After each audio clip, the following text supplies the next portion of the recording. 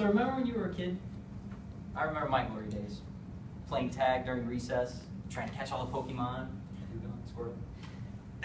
And of course, eating Happy Meals at McDonald's, because all I really cared about was that special plastic toy that was made in Taiwan. Then I would come home after school, sit at the dinner table. You know, I'm tired, but I'm kind of hungry, so I want to eat something good. Mom puts this plate in front of me. And I'm thinking to myself, why would she feed me alien mucus? Like, what do I look like? You know. But Mom says, oh, it's really good for you, it's going to help you grow, this and that. Okay, yeah, because like every 8-year-old, I never believed my parents. But then came along a man who rationalized spinach for generations to come. I'm talking about a hero. I'm talking about an icon, a legend. This guy right here, Popeye. So besides saving olive oil from the trenches of Pluto, Popeye was also protecting himself from inflammatory problems, cardiovascular problems, bone problems, and all cancers at the same time. And how was he doing this? By eating spinach. So by eating spinach, that's how he did it. Everyone should include more spinach in their diet due to its anti-cancer benefits, its excellent source of antioxidants, and its bone-supportive nutrients. Okay? So let's learn a little bit more about its anti-cancer benefits by eating spinach. All right?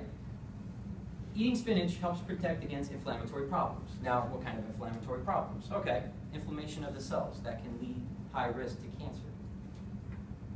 Researchers have identified more than a dozen different flavonoid compounds. Now, these compounds, they're like the Justice League found in spinach, okay? What they do is they reduce inflammation of the cells and prevent cancer ones from occurring. So, dinner is served and justice is served. In addition to this study, according to WholeFoods.org, studies also have shown that spinach extracts have actually slowed down the division of stomach cancer cells. Now, this was research based on patients that were diagnosed with stages 2 and 3 of stomach cancer. And of course, Dr. Marion Nessel, head of the Department of Nutrition, Food, and Hotel Management of the University of New York, stated that plentiful spinach consumption decreases the risk of aggressive prostate cancer. Now, how do we define aggressive prostate cancer? Stages 3 and 4. That's where this research was also based on. Okay? So, out of a variety of green vegetables, spinach has resulted proof of significant, and only spinach has resulted in proof of significant protection against prostate cancer. Which brings me on to my next point. Not only is spinach a remedy for cancer prevention, but it is also an excellent source of antioxidants. Now we have to keep in mind that this is a very nutrient-based food. It's low in calories, high in vitamins and minerals. It's packed with vitamins A, C, K, B2, manganese, iron, calcium, and potassium. Also, fun fact, it's actually considered a natural cosmetic. Helps prevent premature aging. That's your skin look young. It keeps your brain young and agile as well. So for those of you that are Sudoku enthusiasts or crossword puzzle people, look no further than to eat that bush right there of leaves.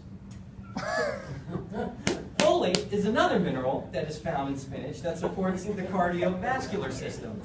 Not to get off track. Helps prevent blood clots and reduces high blood pressure. So it really, what it does, it helps protect that strawberry tart that's in your chest. Furthermore, it strengthens the immune system. It fights off negative effects of viral radicals that cause damage to body cells. Okay? So pretty much what it does, spinach gathers all vitamins A, B, C, D, and E, works together with your immune system to help prevent anything like if you feel like you're going to catch the common cold, the flu, any of those nasty little viral diseases, it fights it off. And finally, it has bone-supportive nutrients. Now, my friends, I think we should all avoid osteoporosis together. Now, I'm not saying we're going to hold hands, sing kumbaya in front of a fire pit, but I think the point that I'm trying to get across is eat more spinach.